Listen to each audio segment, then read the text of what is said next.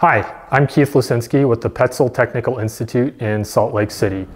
Today we'll be looking at using the ASAP lock in the context of belaying from the anchor. The ASAP and ASAP lock are designed for anyone working on rope.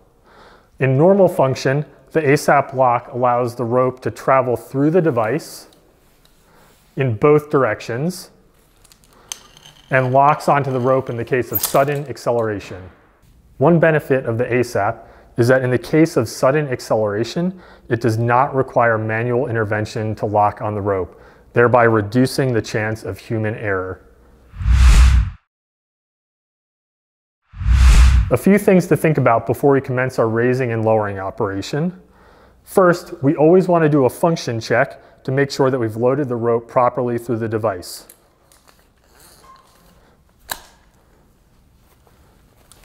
We also want to ensure that we're using the proper energy absorber with sufficient capacity for the load at the end of the system. We need to install a redirect on the tail end of the rope. This both ensures proper rope travel through the device and allows us to manage slack in the system. And we also want to make sure that we have sufficient clearance in front of the device to allow full deployment of the energy absorber.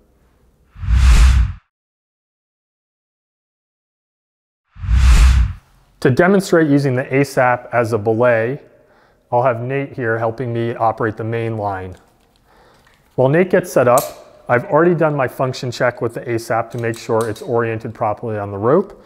I have my redirect carabiner in place, and I'm using the ASAP absorber Axis energy absorber, which has a 250 kilogram capacity. All right, main line ready? On belay? Belay on. Up.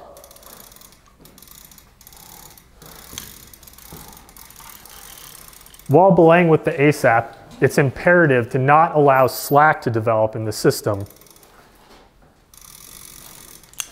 If you need to go hands-free, using the ASAP lock, you can engage the lock switch to position the ASAP on the rope.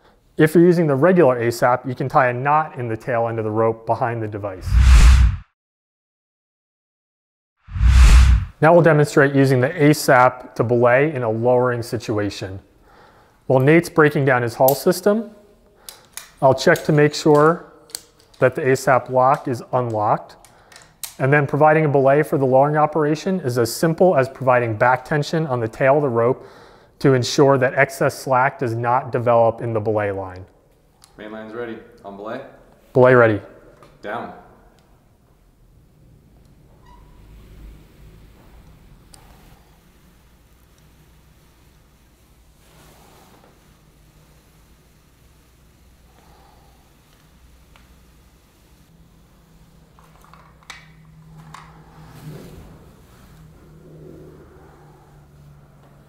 All right, off belay.